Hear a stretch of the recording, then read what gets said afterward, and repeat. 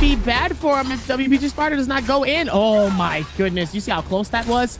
Oh. Meanwhile, WBG Spider is going to be able to connect here with the staff. So with the staff pole, pole staff comes through, and it looks like WBG Spider.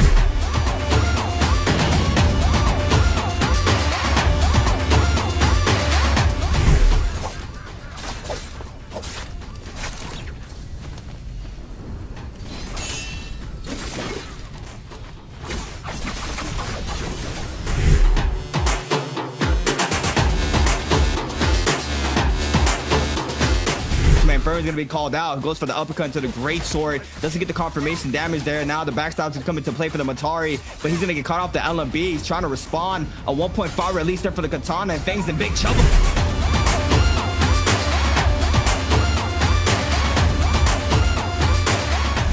Spot ends up getting shot on each flip's face. The totem comes through trying to call it out, and obviously does the same thing. The backside on each section trying to hold on, but Shenyuan is not going to be able to do it as Rexy trying to hold on for as long as possible. The shots ring in, trying to be able to capture, but oh no, ends up getting the parry, and Shenyuan's going to be able to claim the elimination onto Rexy. How is he doing this? How is he still alive?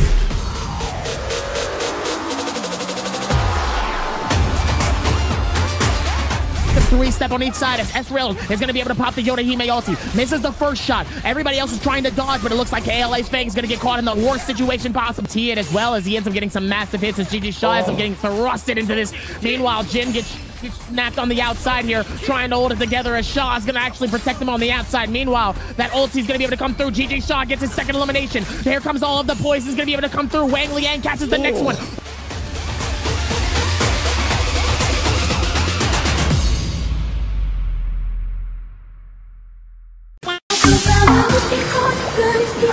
Because they stay in the jar.